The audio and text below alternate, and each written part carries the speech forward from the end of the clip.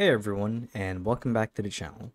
So in today's video, I'll be teaching you guys how to properly add a Google Maps Elementor widget to your WordPress website from scratch using the site editor.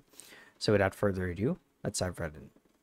So to actually do this is quite simple, and the first step that you guys need to take is you want to make sure that you're logged into your WordPress account as an administrator.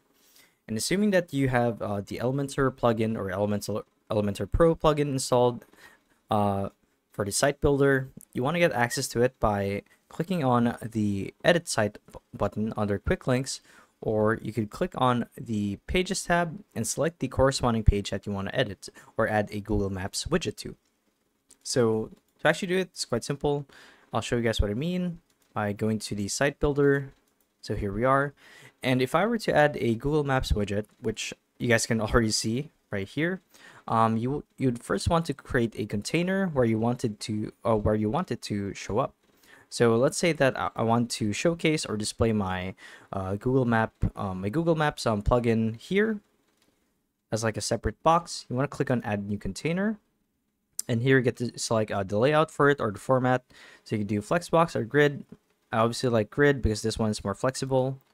And if I were to choose a structure for it, let's just go with this one.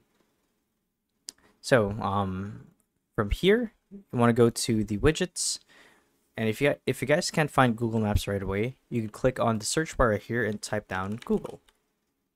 So here it is, and the idea here is you want to click on this, drag and drop over to the corresponding box where you want your Google Maps to show.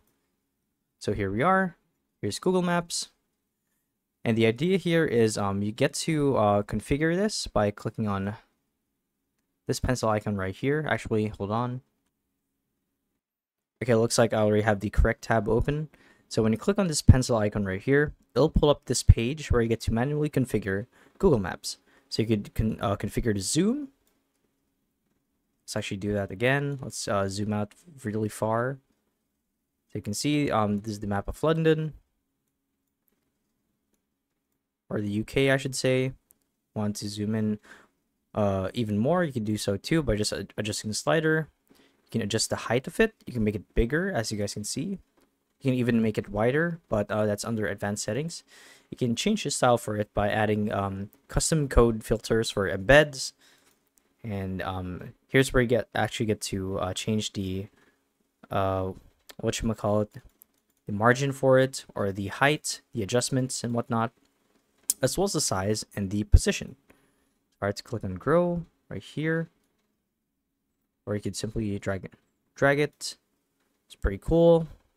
Now, if I want to select a different location, like let's say Los Angeles, you'll see that it'll redirect the map to where Los Angeles is. And that's honestly how you guys do it. So yeah, thank you all for watching the video, and we'll see you guys in the next one. Bye bye.